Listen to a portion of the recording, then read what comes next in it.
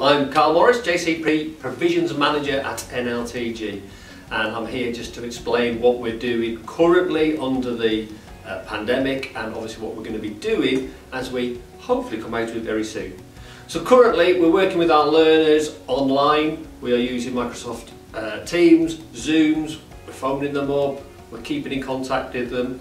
Some we're even dropping off paperwork, picking it up as and when needed and if safe to do so.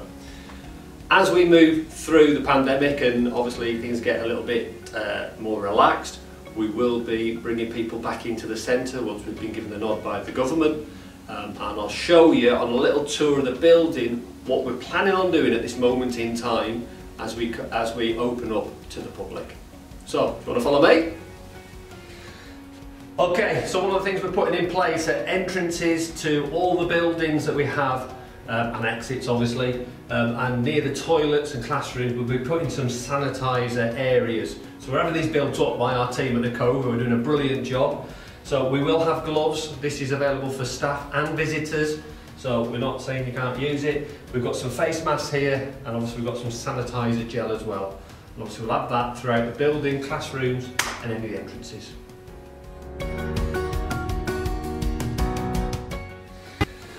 Okay, so here we are in our IT suite at North Lancs Training Group, and what you may notice behind me, some of the computers are turned around because we're making sure that people don't sit next to each other.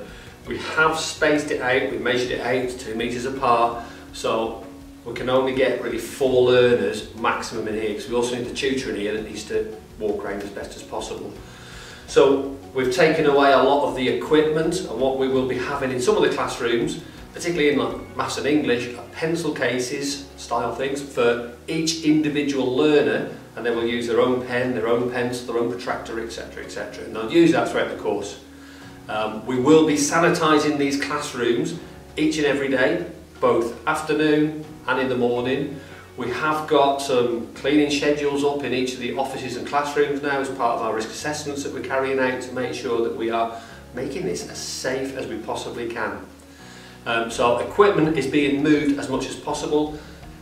We're buying some computer safe sanitizer, so we will be sanitising those, and that's where we're at. In a second you'll see some images of some of the classrooms that we will be using and how they are being set up, so that you can ensure that we're doing everything we possibly can to be as safe as possible.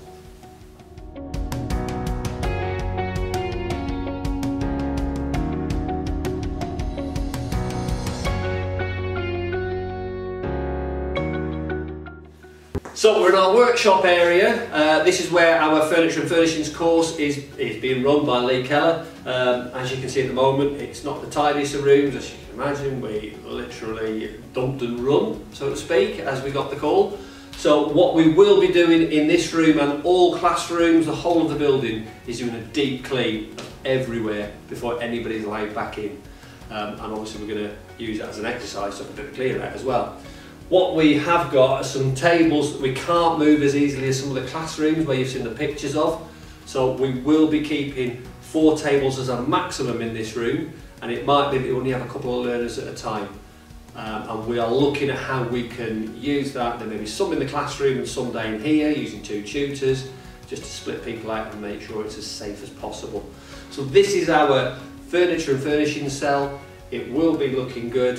You can see what they're doing here. And we're off to the kitchen now. See you in a minute. So as you can see, we're in the kitchen area now. This is where some of the learners will be continuing their level 1 introduction to the hospitality industry. Some people need to come back to complete. They've done the remote learning, they've done the knowledge, but they need to come back and do the cooking and prove to our chef tutor, Jason Slater, that they are capable and competent at completing some simple dishes. What we are planning on doing, as you can imagine, is cleaning this kitchen down totally. We are going to be removing a lot of the equipment and having some boxes made up for each of the learners and our staff, so that they're only using one piece of equipment throughout the day. Obviously they'll be washing it, sanitising it throughout the day as they use it. They'll all have their own boards, rolling pins, etc. Any equipment that they will be using that could be deemed like one of our mixers, we will be sanitising that at the end of the day. Pots and pans we'll be leaving on the side once cleaned to re-sanitise once the learners are finished. We are and have been taking advice from Hyndburn Council, so we're in Hyndburn, from the EHO about what we might need to do as an extra to what we already do. As you can imagine, we follow very strict hygiene rules anyway, but we are taking further advice just to make sure we're doing everything we can.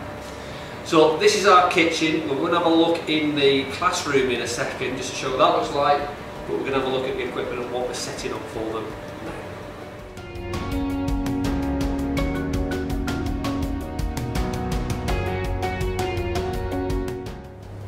Okay, so that concludes the tour of our premises.